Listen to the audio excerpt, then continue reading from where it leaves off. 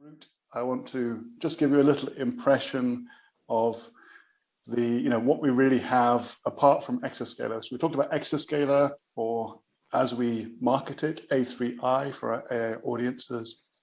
And as hopefully we've proven to you, it's got some nice core architecture for a good fit into this space. And we have not covered huge amounts of detail about technical features and about how we manage multi-epoch training and all kinds of stuff. So that'll have to save itself for the beers. But we did, Kurt did show this slide to start with, and I want to just unwrap it a little bit. We mentioned Tintri, a special system for managing virtualized environments. We also didn't really talk about public cloud very much. So just to be clear, even though we presented the hardware and the hardware's attributes are very good in terms of performance, we also run Exascaler in public cloud. So on the marketplaces in AWS, Google, GCP, and Azure, you will see Exascaler. We also have Terraform scripts, and we have customers running analytics and AI against those parallel file system platforms, running in purely software-defined mode. So even though the majority of our sales are appliances, we do run entirely in software-defined mode across those VMs in those public cloud instances.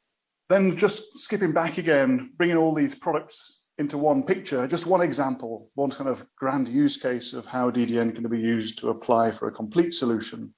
We've talked about A3i. Obviously, that's going to serve the high throughput, high IOPS, high metadata, high pressure, IO intensive stuff of which AI is one thing.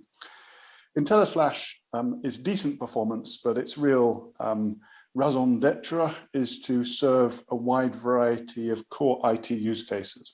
So it will support SMB, it'll support NFS, it'll provide fiber channel, it'll provide iSCSI, it'll support VMware environments, it'll support other virtualized environments. It's got strong container support, it'll support Kubernetes through file and block. So it's a very nice complement to build an entire infrastructure alongside A3i. And as we mentioned, it'll also dedupe and compress and basically make cost-effective some live archives. Then wrapping around that is DDN data flow, which can be used for different purposes. For here, we're seeing a nice little UI showing you how we use it to migrate data off competing systems onto DDN. And it could be a wide variety. So it works with third-party systems. It'll push data from the cloud into the cloud, from third-party systems into DDN, etc. And it'll also do some nice things. So apart from just migration, it'll perform archival, it'll perform backup operations, it'll sync two file systems together. And as you can see in this picture here, it'll also perform some analysis of your data contents and present it back to you for a bit more of an advanced view of really what's going on at the data layer. Then I just want to go a little bit more on IntelliFlash, because we did some work recently. As I say, it's a unified storage, so multiple protocols. Not the same performance as Exascaler, but still pretty strong. We're getting to 20, 40 gigabytes a second in a 2U platform and expanding to 5 petabytes in one namespace. Decent. But it supports these other use cases, which are all essentially, generally speaking, they all feature somewhere in the AI ecosystem. Typically, there's containers. Typically, there's virtual machines. There may be databases, etc. And just to give a little view about what that looks like here.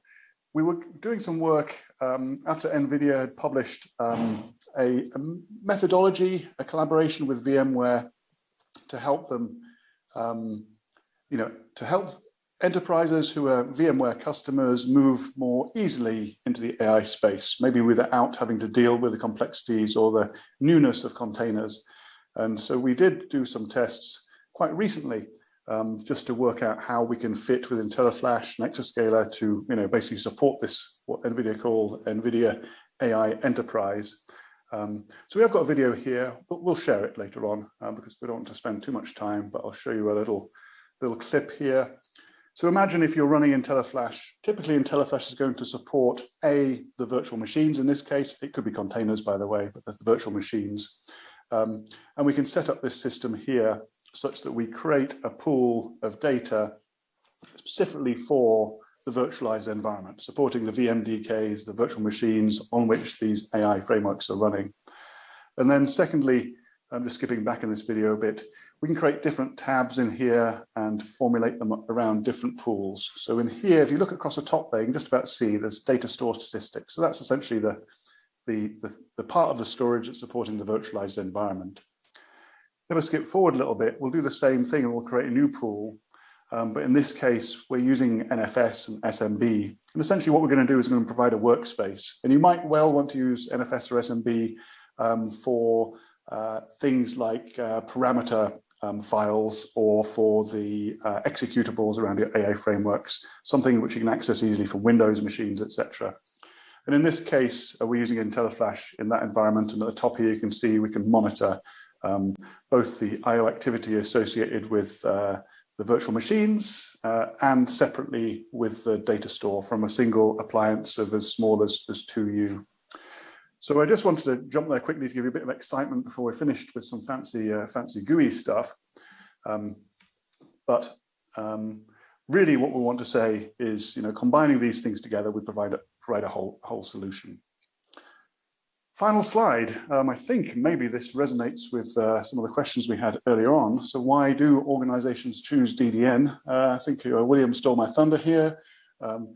Number one, what we're well known for and all our heritage really is in high performance I/O, high performance data, big data, anything where the I/O challenges become large, tough. And our parallel file system architecture really has, developed over many years to deal with the challenges of performance, especially performance when things get very scalable.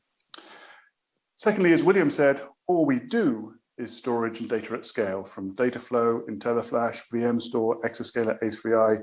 It's all in the realm of data at scale, and storage.